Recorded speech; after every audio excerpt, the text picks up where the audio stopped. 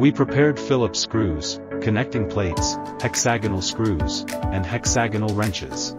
First we use a Phillips screwdriver to remove the screws on the top protective plate and take off the protective plate. Then we started to remove the screws of the inner side protective plate. When it is the turn of the last two screws, we need to hold the protective plate with our hands to prevent the protective plate from falling suddenly. Remove the side protective panels. Repeat the same operation on the other side.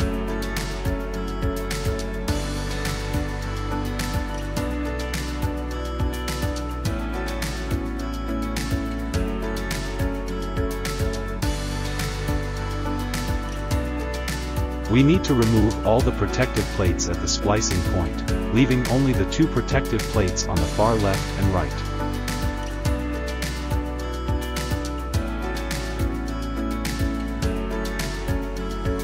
Splice the first piece of LED screen, and then use the connecting plate and hexagonal screws to secure it.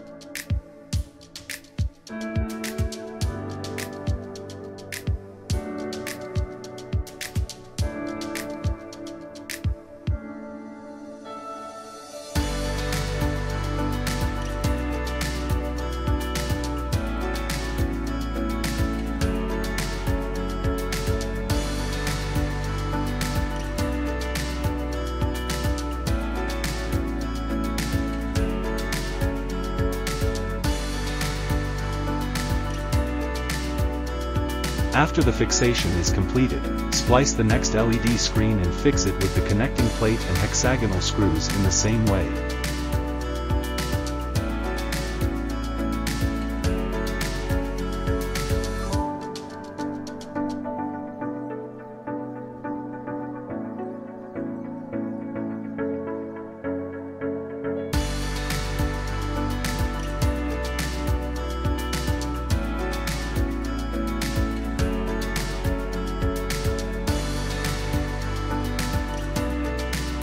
Finish.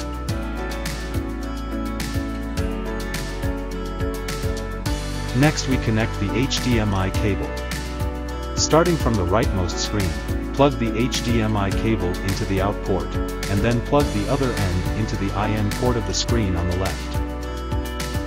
Then, take out another HDMI cable and plug it into the out port, and plug the other end into the IN port of the screen on the left. After the wiring is completed, we can connect to the Wi-Fi on the rightmost screen to start using it.